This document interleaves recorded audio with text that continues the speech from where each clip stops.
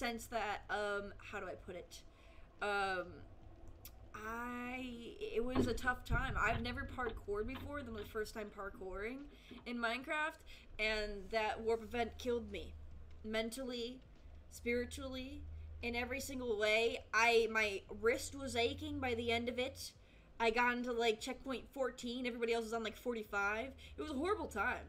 It made me feel very, confused on why I played the game called Minecraft. I felt fulfilled by the will of God when I completed the parkour. Well, that's because you're actually good at parkour. Listen, someone like me, you know, I've never practiced the old parkour, so it's a little bit different, right?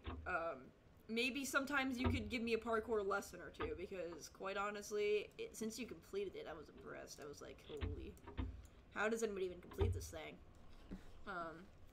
But yeah, I'll just go out in full screen for now as I wait for